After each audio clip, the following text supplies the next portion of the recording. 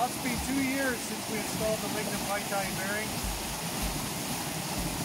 See these belts are occasionally slipping here. The rivets come up quite a bit now that all the snow is melting in the mountains. We're going to lift the water wheel up. We're going to have a look at the bearings. We're going to tighten the V-belts and see how things look.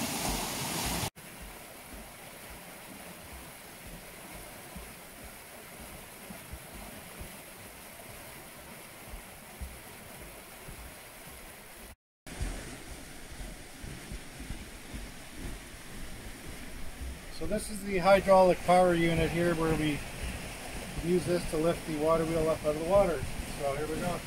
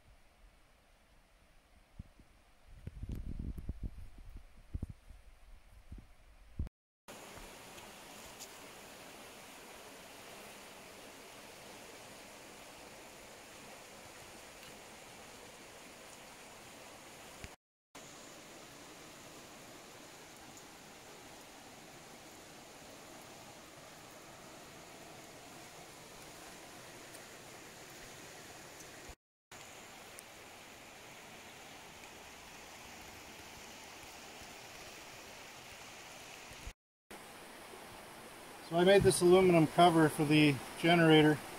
I was concerned of there's so much water here dripping off the trees. It rains.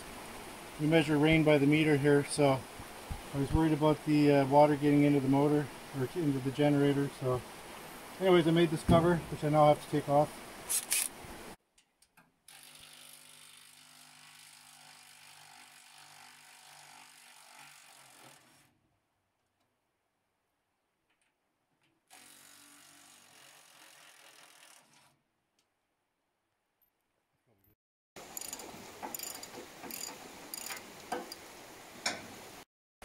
To tighten the belts, I need to loosen the bolts on the slide here, then I can just tighten up these jacking screws and tighten the belt. I don't want to tighten it too much because it's hard on the bearings, but too loose and it'll slip, so it's a bit of a balancing act.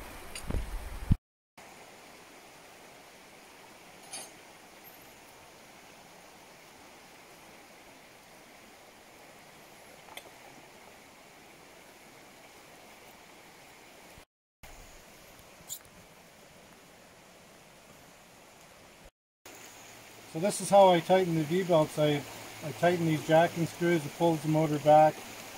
It's actually quite amazing how much torque that this water wheel puts out. It actually causes these 3 large V-belts to slip. And it's probably because it's such low RPM, but I mean, these belts are sized for 100 horsepower or more. Yet this makes nowhere near that much, but it just makes so much torque that it can cause these to slip. There's also the issue of belt contact here. You can see that it would probably be better if I had an idler in there to just give a little more wrap around this smaller pulley.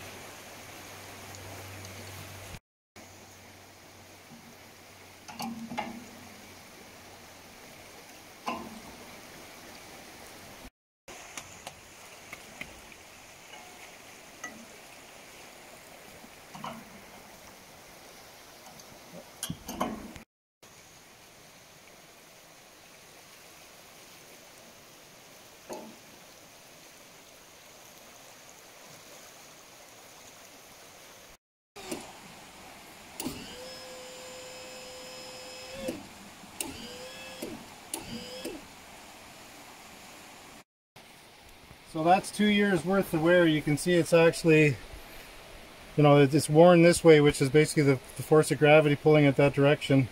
It's actually worn you know, 5/16 of an inch at least there.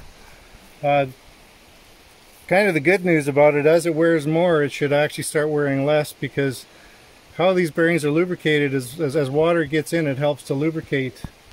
And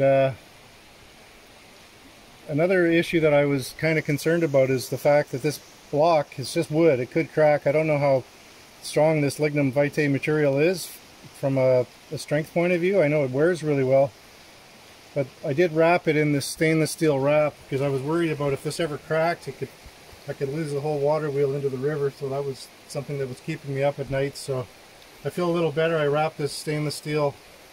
It's almost like shim stock.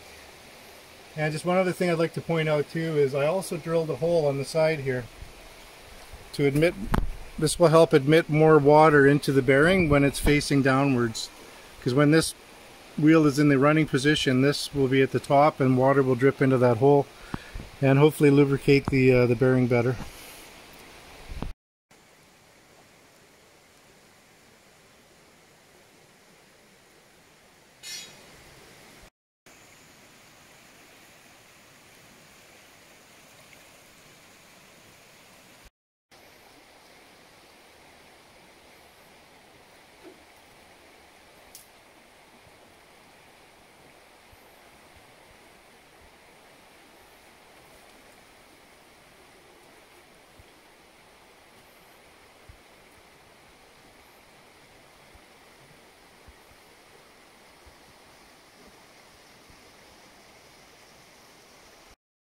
Okay, we're going to lower it down, make some power.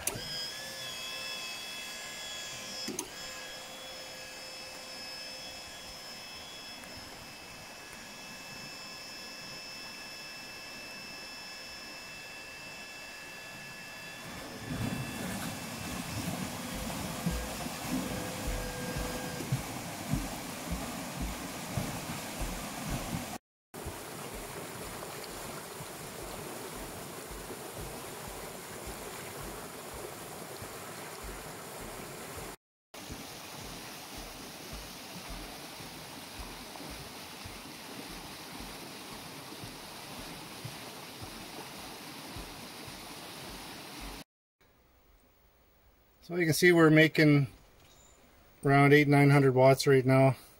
It's bouncing around a little bit, but that's just the nature of the river. As it picks up, oops, see if I can't get the light back here. As the river picks up, we're going to start making more energy. It seems to max out around 2 kilowatts right now, and that seems to be the absolute limit of the belts for slipping. Right now the river's just starting to come up.